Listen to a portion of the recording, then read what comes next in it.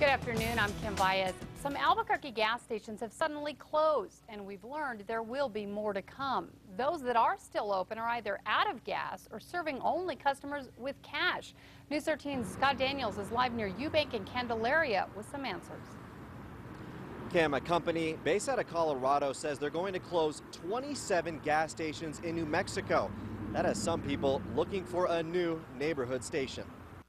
With gas prices going back up, drivers are searching for the best prices, but it doesn't matter when the gas station doesn't even have gas. It reminded me of the gas runs of the late 70s and thought maybe I ought to go someplace real fast and fill up. Customers at numerous Phillips 66 Circle K gas stations looked for gas with no luck.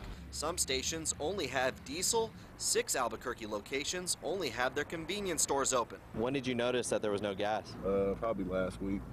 Yeah. Has it gotten worse? It seems like it. Ain't nobody here. A spokesperson for Phillips 66 says these stations all have the same owners, PCF Salico, based out of Colorado. The spokesperson wouldn't say how many stations they own in New Mexico. We know that this group owns 27 gas stations in New Mexico. Phillips 66 says they hope the store closures are only temporary and say they are trying to work out with PCF Salico to keep the pumps open. For Albuquerque residents, in the meantime, instead of going to their neighborhood pay at the pump, Convenient to wash my car, fill up, get a Starbucks, and head on out. many people are going to have to waste more gas finding somewhere else to fuel up.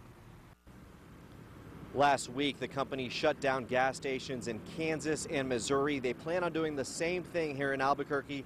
We just don't know the timeline yet. Kim, back to you. Okay, thanks, Scott. Now, Phillips 66 announced last week that they were suspending operations because of Tropical Storm Isaac. They say this issue is not related to that.